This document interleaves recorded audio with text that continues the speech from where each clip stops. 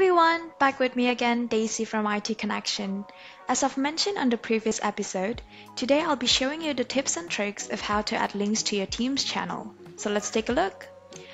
Microsoft Teams allows its users to add a link to a channel tab action. It can be a website or pretty much any URL. Once you add a link, Teams will turn it into a viewable web page regardless it's an internal or external website. So here's how it works.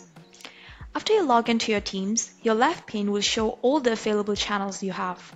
You can select which channel you'd like to add the link to. In this case, I'll choose the Teams demo channel, and under General, all you have to do is click on Add a tab. As you can see, there are multiple options to choose from. You can link your SharePoint, Excel sheet, etc. So for instance, you'd like to link your website. You just have to click on Website, give the name of it, then paste the URL link on this column. Make sure to tick this box to post to the channel about this tab, then save it. As you can see, it created a new tab right here, so when you click on it, it will automatically show the web page.